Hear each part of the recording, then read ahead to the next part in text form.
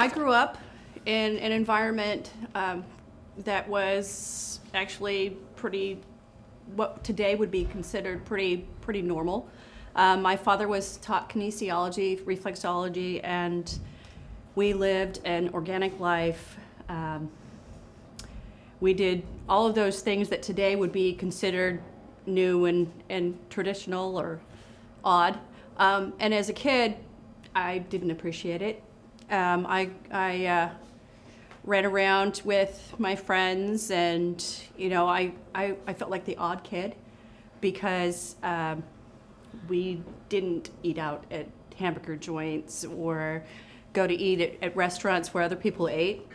But something in me knew there was something good about what we were doing, what I was doing as a kid, but I just felt, as a teenager, you felt different, you're odd.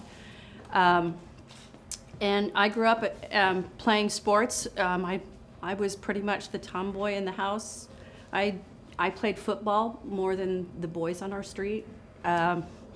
Did all those things that my dad did. He taught me how to throw a baseball. He taught me how to kick a soccer ball. I can probably kick a football and throw a football further than most guys that were my age. But in my age group, at the time I was growing up, football for girls just didn't happen. It wasn't anything you could do. So I kind of lost a sense of who I was, I think, because I started doing the things that everybody else thought I should be doing, and created this kind of withdrawn person for a very long time, until I decided that food was interesting to me. I went to a symposium, I guess you'd call it, where my dad was teaching a lecture at one of the universities, and they were having a big food rally for this group at the time. It's a long time ago, so I don't really remember the name of it or anything like that. But I met chefs, and I met people that were involved in food and nutrition. And I was really interested in that. And I was probably 17 at this time. And so I decided, well, maybe this is the direction I need to go with my life.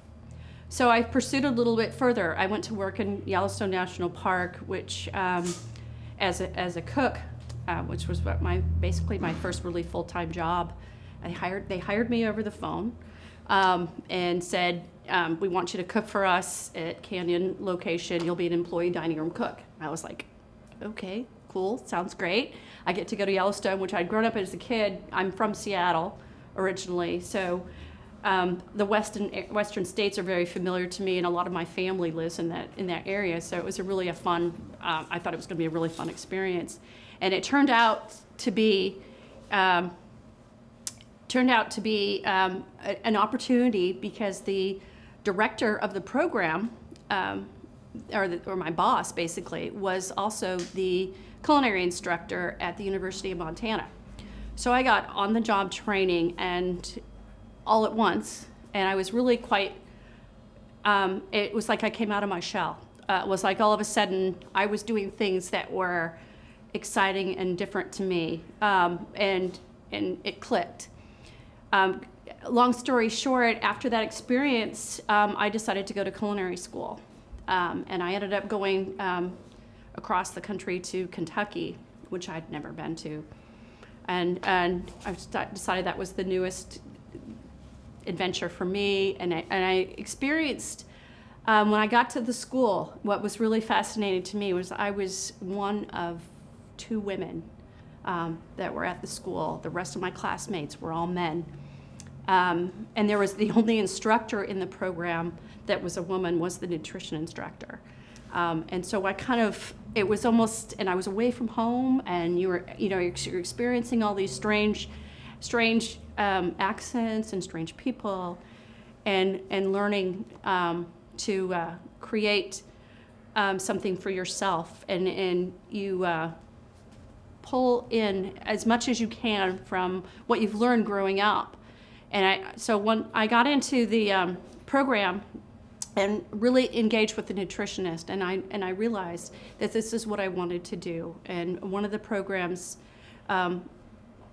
directors hooked me up with learning more about the nutritional side of things, and today I'm going to jump ahead because I know I'm running out of time.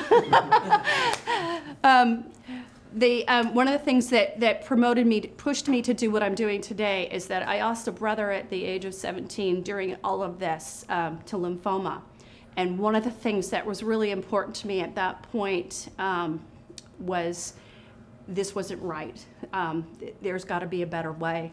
And I know now that there's a better way.